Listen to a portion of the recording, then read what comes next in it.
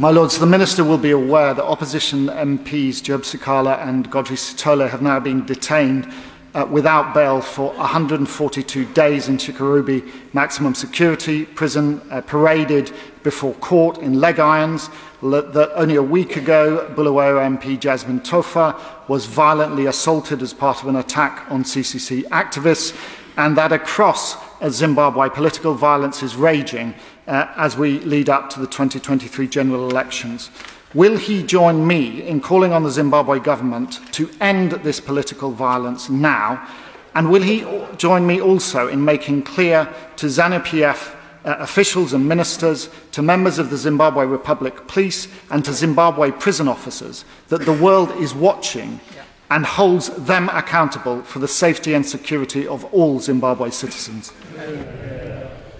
I thank the Noble Lord for raising this enormously important issue, and he's right, the world is watching, and the UK, of course, is deeply concerned by the challenging human rights situation in Zimbabwe. Political parties, journalists, opponents should be able to operate without any form of harassment, and we regularly call for the rights of freedom of assembly and association, as well as the rule of law and due process, to be respected in line with Zimbabwe's own constitution. And of course we monitor all individual cases, including those that the Noble Lord mentioned, and including that of Jasmine Tofa MP. All the political violence is concerning. Violence against women in politics is of particular concern, and particularly in Zimbabwe.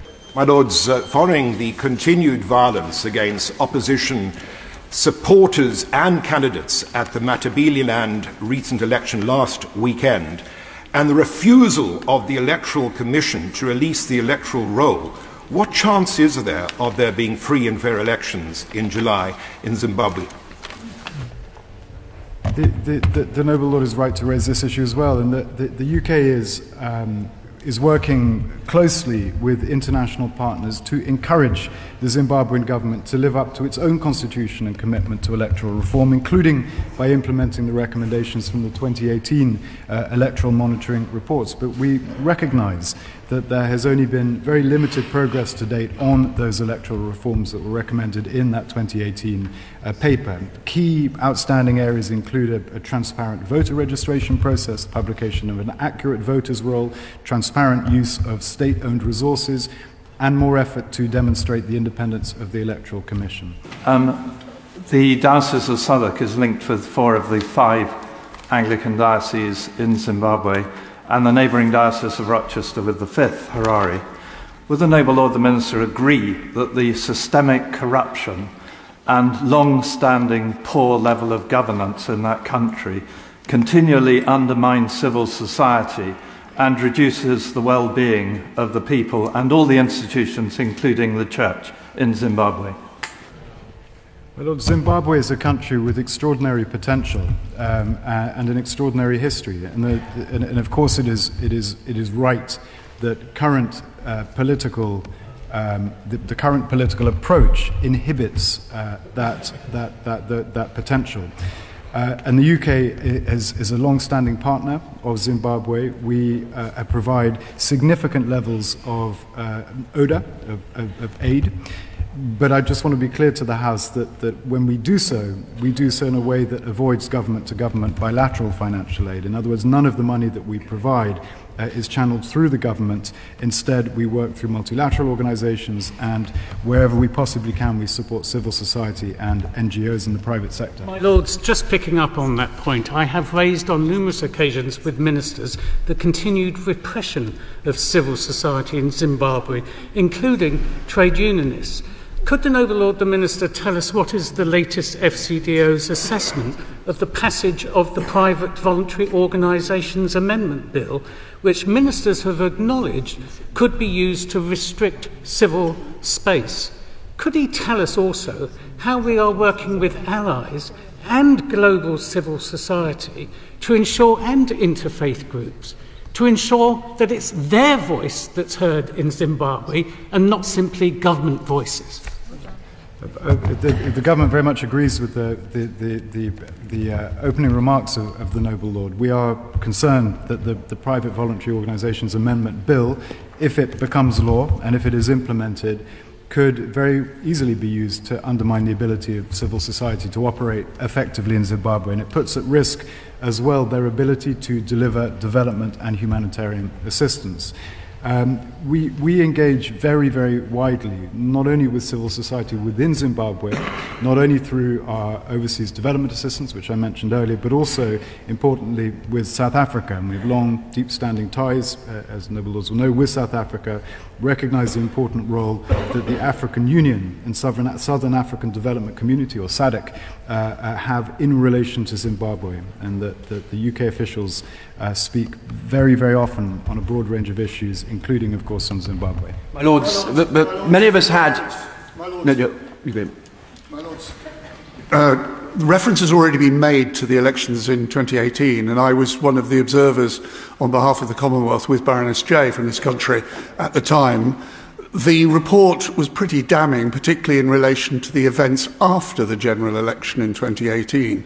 Could my my noble friend, ensure that there are very, very strong representations made to the Electoral Commission, because they have been lamentable in any action. They were before the 2018 election, and there's no sign that they are going to enforce any form of free and fair elections next year. My Lords, we'll use whatever leverage we have in order to maximise the chance of free and fair elections. And can I make a broader point that we know that President Munungawe, apologies, wants more engagement with the UK. That's clear, and in many respects we do too. But deeper re-engagement with the UK will require meaningful political and economic reform and respect for human rights and the rule of law, in line with the President's own stated commitments when he took office. The then Africa Minister, a former Africa Minister, reinforced that message when she met the President last year at COP. My Lords, on this issue, I'm afraid that consistency is not reflected in the Ministers for Africa. We are now going to be on our 6th Minister for Africa in just 3 years. I heard the Minister refer to the welcome involvement of officials with our SADC friends, but has there been any ministerial meetings with SADC allies on a regional solution to ensure there's the highest pressure to ensure that there's the end of political violence and free and fair elections? Ministerial meetings with SADC allies.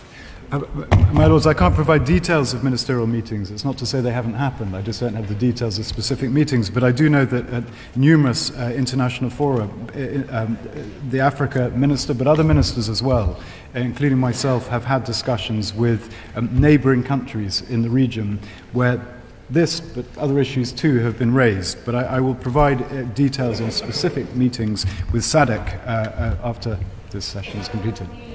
Noble Lord Oates has outlined the shocking violence that's being perpetrated by ZANU-PF and Mnangagwa on anyone really who opposes the regime. The economic situation is dire. Hunger and food is being used against anyone who opposes the regime.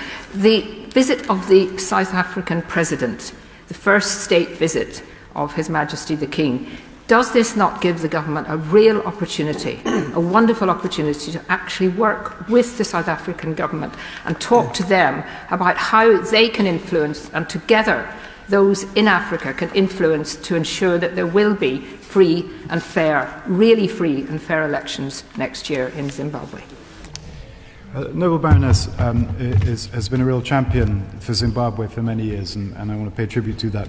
And she's right to identify this upcoming visit as a real opportunity. There is no doubt that South Africa, indeed Southern Africa, Southern African countries, not least through SADC, have a particular ability to influence Zimbabwe, far more so than we can. So I'm sure that this topic we're discussing today will be on the agenda when the visit happens.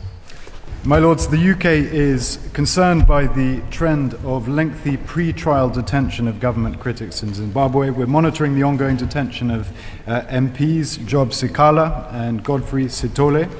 As the ambassador publicly stated on October the 2nd, the UK is committed to the fundamental right to peaceful assembly and association as enshrined in Zimbabwe's constitution. And the former Minister for Africa also raised the issue with the Foreign Minister of Zimbabwe on the 30th of June.